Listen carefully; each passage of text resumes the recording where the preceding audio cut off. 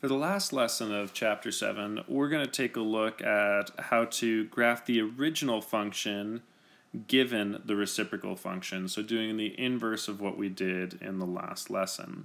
So it says the graph of a reciprocal function in the form of y is equal to 1 over f of x, which is equal to 1 over ax plus b, where a and b are non-zero constants as shown. So we can see that this is the reciprocal of a linear function. It wants us to sketch the graph of the original function. Well, to sketch the graph of the original function, there's a couple of things that we're going to do. The first thing that I am always going to do is I'm going to mark the points that I know my original graph went through. So, let's use green for this. So, I know it has to have gone through this x-intercept, where it lines up with the asymptote. I know that it is going to have gone through the points when y is equal to 1 or when y is equal to -1. And then beyond that, it tells us a point that this one goes through. So it has the point of -2 and -1 over 4, which means that my original one would have gone through the reciprocal, -2 and -4 over 1. So it's going to go through this point. Now, if I know that this is true, then I should be able to sketch my graph out using these points and just drawing a straight line to sketch, well, this is what my original graph would have looked like. Now, if I'm determining the original function of the graph, if I clearly went through all the points, I drew a straight line, well, in this case, I can see that my original graph had a clear y-intercept here at 0 and 4, which means I should be able to do the slope-intercept from this. I can say that I had a y-intercept at 4, and then I had a slope going from this point to this point where I went up 4 and right 1, so I have a slope of 4. So if I'm using the slope and y-intercept method, I can say that, well, my original function would have been y is equal to 4x plus 4, or f of x was 4x plus 4 in my original function. I can also use the x-intercept and a point in order to solve this. Well, like I said, I know that given the point, I can state one of the points that my original one went through was -2 and -4, and I have the x-intercept at -1. So I have 2 points that I know my graph would have gone through. I know it would have gone through -2 and -4, and I know that it would have gone through the point of -1 and 0. I can use my slope formula to check this and say, well, if I had 0 minus -4 over -1 minus -2, then that's going to give me 4 over 1. Sorry, not 4 over 4, 4 over 1,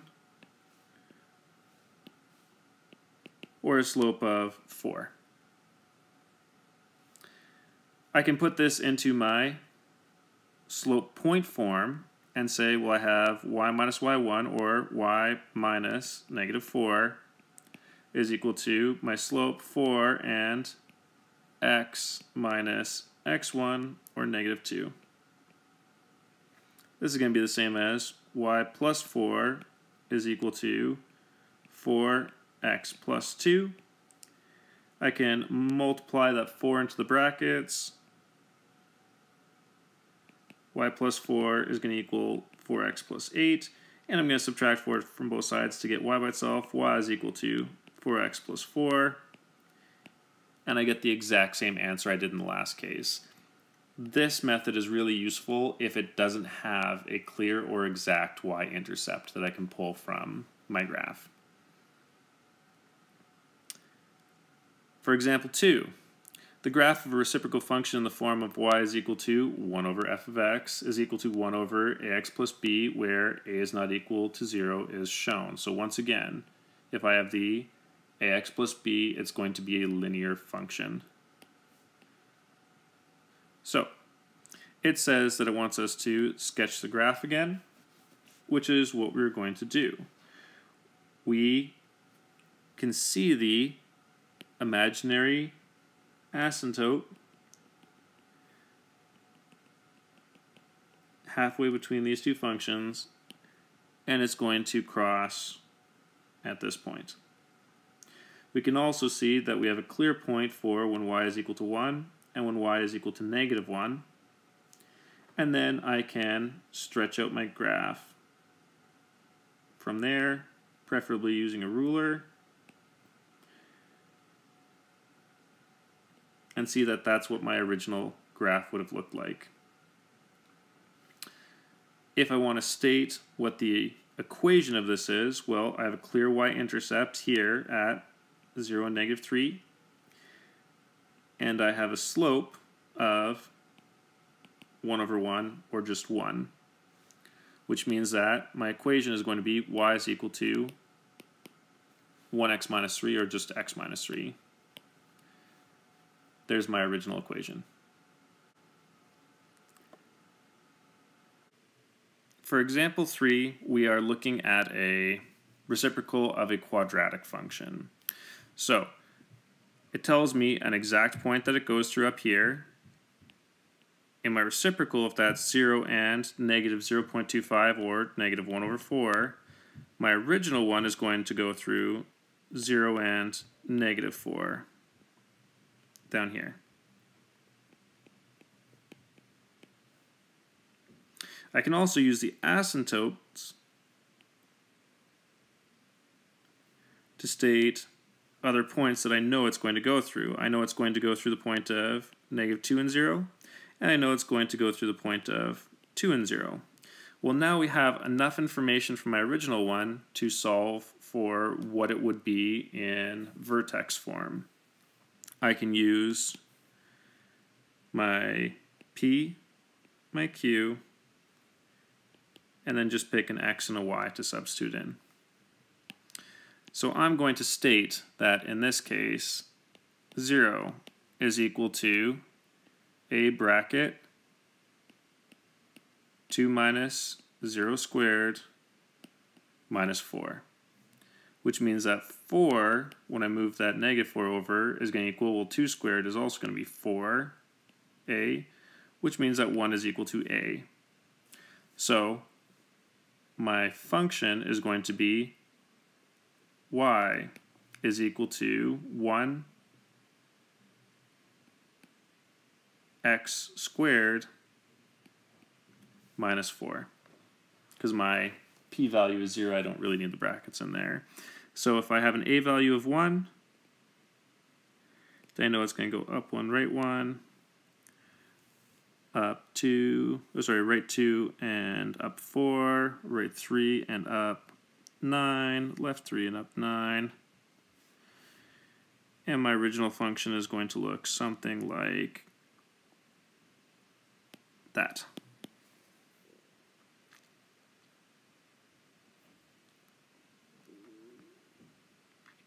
I can use the same process for the second one here. I can state, well, I'm going to have the asymptotes here are going to be points that it goes through.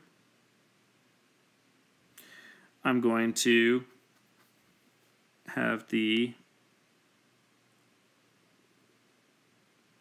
invariant points are going to be points that it goes through. And then I'm going to take this and say if my reciprocal goes through 0.5 and 0.2 is the same as 1 over 5, then it's going to go through 0.5 and 5 over 1. So I'm going to have a point of 0.5 and 5. And that's going to be my P and Q for this one.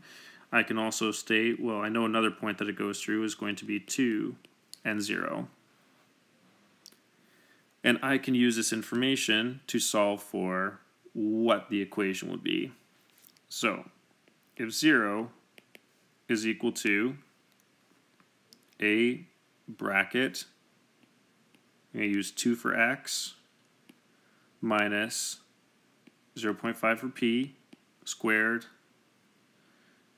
plus 5 is my q value, then negative 5 is going to equal, well, 2 minus 0.5 is going to be 1.5 squared is going to give me 2.25a.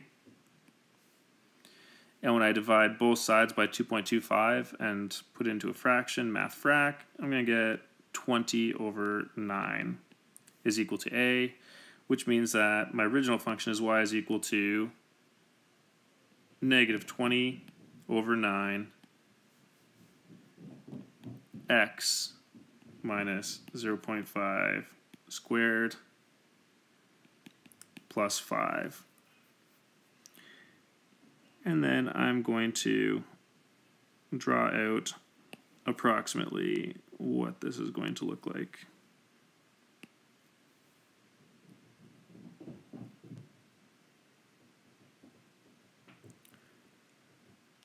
The last part is going to be our application. So the intensity I in watts per square meter of sound equals 0.004 multiplied by the reciprocal of the square of the distance d in meters from the source of the sound. Well, then I know that I is going to equal 0.004 multiplied by 1 over d squared. Well, I can rewrite the 0.004 as a fraction. I is going to equal 1 over 250 times 1 over d squared. And I'm just going to simplify this to I is equal to 1 over 250 d squared. When I graph this function on my calculator for a domain of d is greater than 0, then I'm going to state that I have a 1 over 250 x squared is going to be my equation. And I'm going to change my window settings to really zoom in. I'm going to say negative 0.1 going up to 1 and 0.1. Negative 0.1 going up to 1 and 0.1, because we're going to see that we're dealing with very small numbers in this case.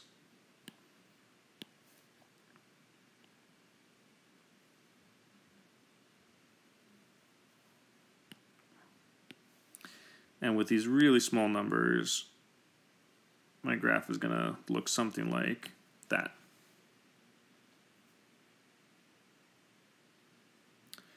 What is the intensity of a car horn for a person standing 5 meters away from the car?